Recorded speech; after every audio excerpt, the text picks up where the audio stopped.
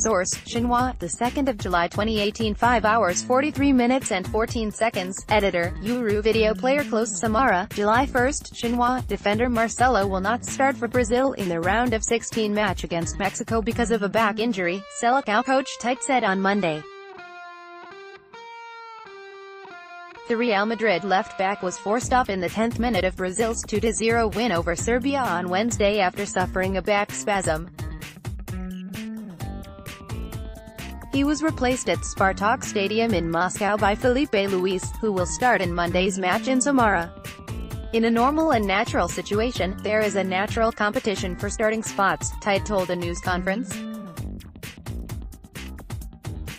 I cannot have unknown variables in this match. He could be hiding something, but he came to training, he wants to participate, he shows the commitment as a team player and might be able to feature for 45-60 minutes. At the end of the training, we talked, can I count on you? He said, you can. Tite said he is seeking a similar performance from his team to the one that saw them account for Serbia. Hope the team maintains the standard of the 2 previous games, even more, he said. We want to reproduce the physical, tactical, technical, emotional, and type of play like in the last match.